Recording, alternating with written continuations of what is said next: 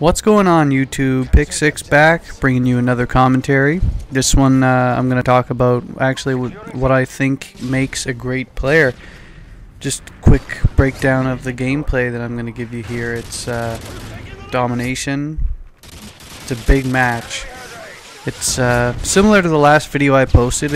I'm not going to spoil the ending. I'm not going to give you a lot of details about it, but it's the domination. It gets a lot of kills. And it may or may not involve a nuke for you guys that like the nukes, which apparently you do, because a lot of my videos that involve nukes get a lot of views. Well, for me, considering I have like 50 subs. You know, it'll improve. So today's topic I wanted to bring up was about what makes a great player. And what brought this on to me was when I saw that I don't usually follow the soap operas to do with YouTube. It just seems really nerdy to me, but it did bring it up. It did spark some interest in me the other day when I saw that Wings of Redemption said Sandy Ravage wasn't a good player. So it made me ask, what is a good player? And the first things that usually come to my mind, like logically, most other people would think of it too, are your win-loss ratio, your KD, and the weapon choices. For some stupid reason, a lot of people think weapon choice is important, but I'll touch on the first two first. Win-loss, I think, and I mean the stats obviously reflect a certain portion of how good you are. There's no denying that. To deny it would be horribly stupid. The point is, though, when you look at win-loss, and I'm living proof of exactly why win-loss does not reflect how good of a player you are. When I would play on an old system called the Bell MiFi for my internet, which is like a mobile hotspot, which, by the way, you Canadian fans, don't go with anything Bell. It's a terrible company. Yeah, don't go with them.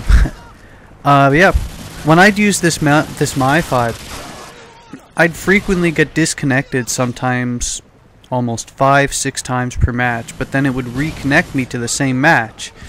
So even if I won the match, say it disconnected me 5 times, even if I won the match, my KD or my win-loss for one match would be 1-5. That's right. I'd lose 5 matches for the one match that I played. Now, if you're a fair person, how can you logically think that I have a fair shot of being analyzed for my win-loss versus anyone else? I know when I go out into most matches, myself, I'm gonna win most matches I play. I call in nukes at an unbelievable rate. I do it purposely because I know I can carry a team myself. But when you look at a lot of how the win-loss reflects, you have to analyze the stat deeper, is basically what I'm trying to say. A person with a terrible internet connection is probably not going to have a great win-loss connection, even though they might be a better player than 90% of the people out there. And KD's similar along that track. I lose a lot of gunfights that on a better connection I'd never ever lose. Like sometimes I'll get hit markers on 2 FAMAS bursts, when on a good connection it would have been 1 kill on 1 burst with almost no time in between the shots. And before you even start, I've already tried everything I possibly could to get a better connection for my internet to show how great of a player I would be. Problem is, I'm in rural Canada, so there's not a lot I can do about it unless I decide to move to the city. But I'm getting old, 23, so hopefully in the next few years or so I might be able to even rent out a place on my own. Who knows? I'm not rushing to decisions. Let me finish university first. Little sidetrack there. But yeah, going back to KD, I think it's another internet-based stat.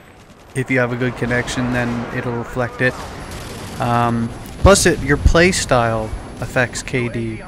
If you're a rusher like Sandy Ravage or something like that, you're going to have some great matches. You're going to have some terrible matches. But it's your play style. If you're more of a camper like Wings of Redemption, you just sit back and rack up your high KD, that's also fine. I don't care.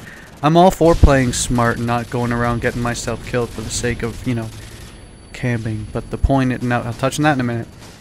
But yeah, my point being that playstyle affects KD. How you have fun playing a game affects KD. If you screw around, if you go out for monstrous kills. If you play smart using cover, it affects KD. So that's another one. And there's another point here. Modern Warfare 2 is my first shooter. First ever online shooter. It's the first time I've even been able to get internet anywhere near my house. So when I played this game, my first like 6 months on it were terrible. My KD was like 0.45 because at the time I didn't even know my connection was as bad as it was. But add in the fact that I didn't know the guns, I didn't know great spots, I didn't know how to do a lot that I do now. So it clearly destroyed my KD. Problem is, after playing the game for watch this, boom, all those kills. It was a nice. That was a wicked AC-130. I love that. But yeah, if I watch a lot of older videos that I made when I didn't really know how to play, it killed my KD. So even though my KD over the last year playing this game is probably over 3 to 4. The damage had been done. I had racked up like 50,000 kills, 50,000 deaths. So my KD was never going to be great after that. But at least it's up. It's up now. It's like at 1.9, but I'm over 100 something thousand kills in Modern Warfare. So my KD won't go up much unless I'm posting like 30 KD matches, which I do on some occasions. But it's tough to do. Next point I wanted to bring up is going back to camping, like I said I was going to reference. Camping's a tough one to define. To me, it's what XJaws said. It's claymoring, like say both entrances of a room and just sitting back with scavenger, picking up your claymores or waiting for them to walk in the room. That's camping to me. See what I'm doing here, if you're watching, I'm behind the washing machines, just sitting in their spawn waiting for them to come out. That's absolutely not camping, and if you think it is, you're an idiot and quit playing games. That's just playing smart, because if you're going around in their spawn trying to mow them all down with a shotgun when you have high kill streaks running, fine. But I guarantee you the second you kill a couple of guys, a guy that respawns on the other side behind you will kill you.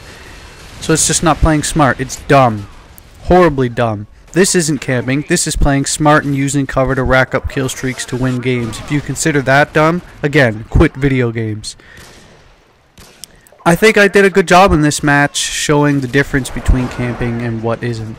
Because if you noticed in the start, they were constantly noob tubing the front of that long alleyway. So last thing I wanted to do was give a noob tuber with no talent kills. So I just sat back and I waited for them to come to me, because I know their spawn was there, and I knew they're idiots, and they're going to keep rushing.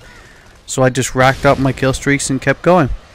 This match was close, so theoretically I didn't really need to go for a nuke to win. But I like the idea of being able to win a match myself if I get stuck in a crap lobby with crap players.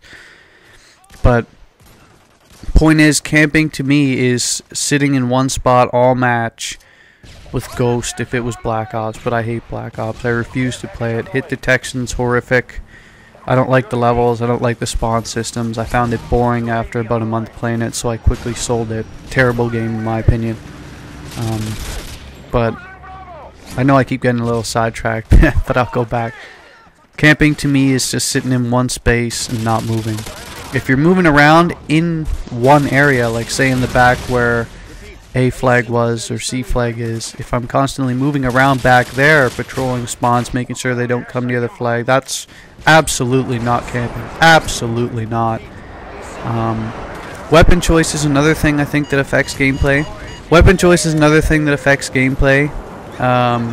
It's a big part of actually what influences a player, because sometimes you'll be stuck with crap guns for a while, and then when you unlock the good ones, it impacts it.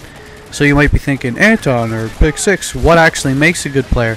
To me, what makes a good player is being able to transition from, like say, gun to gun, and being able to master the recoil and what it takes to win.